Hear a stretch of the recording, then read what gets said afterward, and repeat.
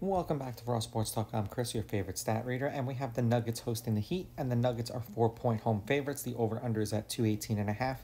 The Heat are plus 150 on the money line, and the Nuggets are minus 180. Now, these are the overnight odds. They're going to change the closer we get to tip-off tomorrow. Now, the lineups for tomorrow's game are supposed to be, of course, they didn't input it. Okay. Hero, Rozier, Butler, Jovic, and Bam. Hero was listed as in. And then Murray, questionable, Braun, Porter, Watson, and Joker. And it seems, and as much as this pains me to say, the Nuggets have looked better with Westbrook in the lineup than they have with Murray. And Westbrook has scored 20-plus points, I think, in both games that he started, or his last two games that he started.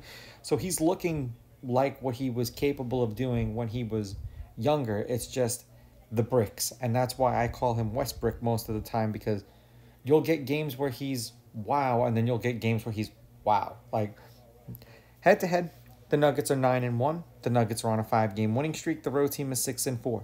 The favorite is 8-2 on the money line. The favorite is 6-4 against the spread. The favorites won the last 5 games on the money line.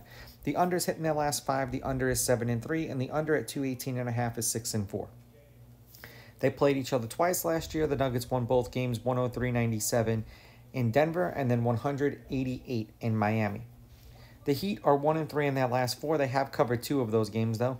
223, 216, 221, 227. 9-point loss to the Knicks. 20-point win over the Wizards. They covered. 1-point loss to the Kings, and then a 3-point loss to the Suns. They did cover in that one. The Nuggets are on a 3-game winning streak.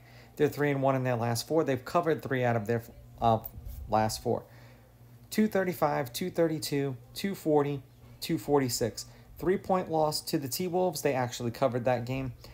26-point win over the Jazz. They covered that game. 2-point win over the Raptors. Did not cover that game. And then a 2-point win over the Thunder would come from behind win, and they covered. I'm going to take the Nuggets with the money line. The Nuggets have been playing a lot of close games, so I'm going to take the Heat with the points, and I'm going under. These are just my picks. If you disagree, please go with your gut, and please bet responsibly.